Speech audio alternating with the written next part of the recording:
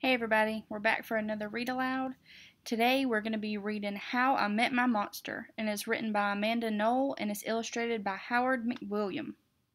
So we read one of these books on when his monster took a vacation. Now we're going to find out how he met his monster. To McKay, Brett, Casey, and Dylan, who will never grow too old for monsters. One night, when I reached under the bed for my truck, I found this note instead. It says, "Monster here for final test, Z." Or meet here for final test. Ha! My parents were obviously trying to trick me into staying in bed. I didn't believe in monsters. So I crumpled the paper, grabbed my truck, and zipped over to my garage. I heard some creaking and rumbling, but I wasn't scared. Our house always made noises at night. But then a voice under the bed scolded, "Stop that stomach rumbling, the child will hear you." Voices? Stomach rumbling? If this was part of my parents' trick, it was pretty cool. I peered into the inky blackness. 5 pairs of eyes blinked back. "See, now he knows we're here," the voice sighed. "One of you have broken the monster rule number 1. Maintain the element of surprise." This is no trick, I thought. There are monsters under my bed. A long-necked yellow monster slid out, followed by 4 little monsters. "Rule number 2, the yellow one instructed. Never block the bed. All of you, scoot over." Hey, I realized this one must be their teacher. I sat up straight, mesmerized by the monster parade shuffling across my bedroom. "That's better," the teacher monster said. "Access to the bed is clear. Now who knows rule number 3? The purple monster teetered on his tiptoes and gurgled, "Get the child into bed." "That is correct, Genghis. And how would you do that?" "Well, Mr. Z, I would roar my scariest roar." "All right, give it a go." Genghis took a deep breath, opened his mouth, and let out a tiny burp. "Stomach rumbling would have a better chance of getting me into bed than that funny little noise," I laughed. "The child is right," said Mr. Z, shaking his head. "That was not sufficiently scary, Genghis. I'm sorry. You're not the best monster for this child." There was some creaking as Genghis slunk beneath the bed. Before I could investigate where Genghis had gone, Mr. Z asked, "Now who wants to try to get the child into bed?" The orange monster looked at the ceiling and the red monster. "Look at the floor." Only the green one looked at me. First he stared at my toes and started drooling. Then he took a step toward me and I heard that rumbling noise again. I sprang into bed so he couldn't get my feet. Mr. Z blinked. "Very unconventional, Gabe.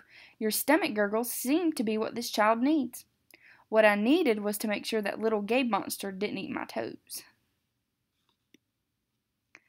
"Right, you 3. The child is now in bed," said Mr. Z.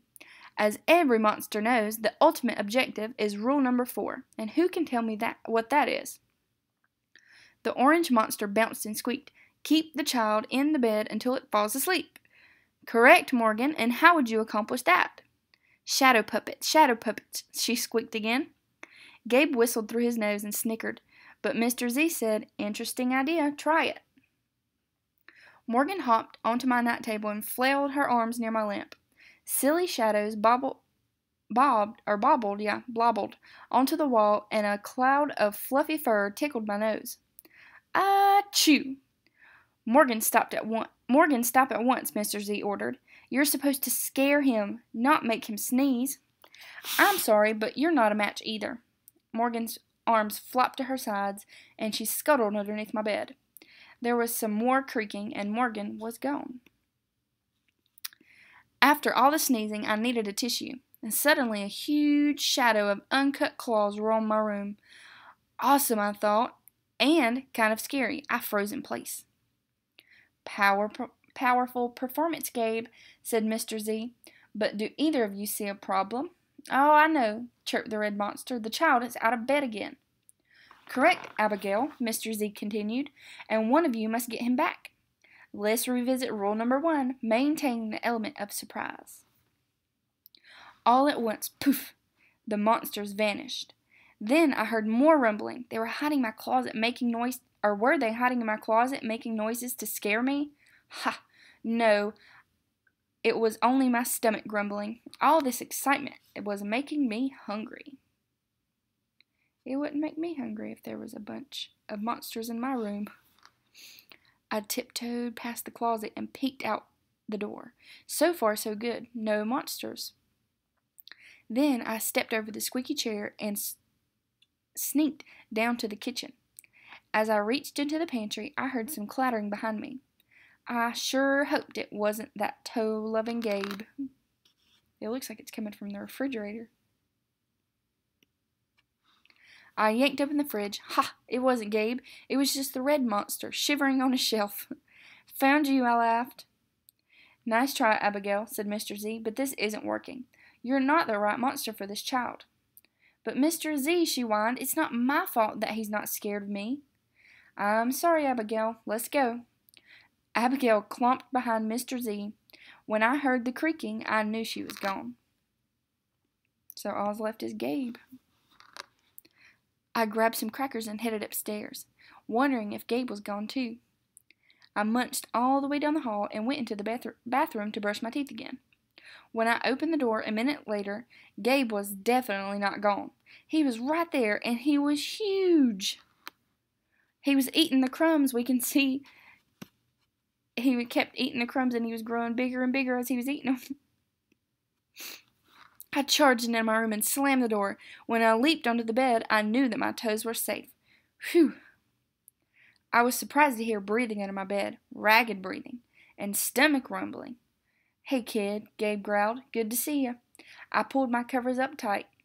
Now, if you don't mind, I'd like to start the evening with an ominous puddle of drool. I peeked over the edge of the bed. Green ooze spread soundlessly from underneath. I remember that from the last book, The Green Ooze.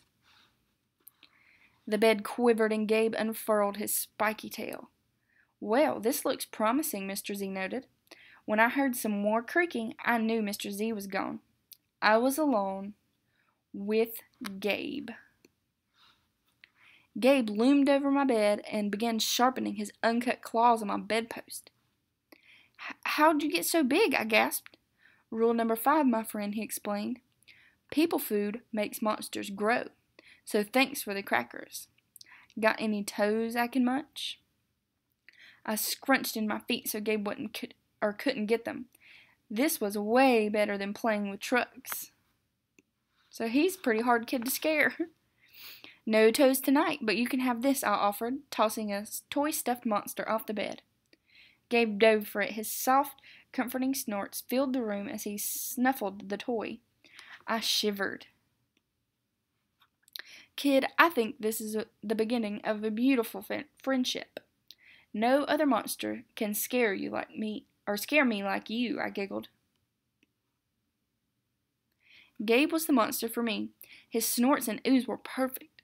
I yawned and then shivered again, and I was asleep in no time. So we got to see how he met Gabe. That was neat. Well, I hope you guys enjoyed listening to this book, and I will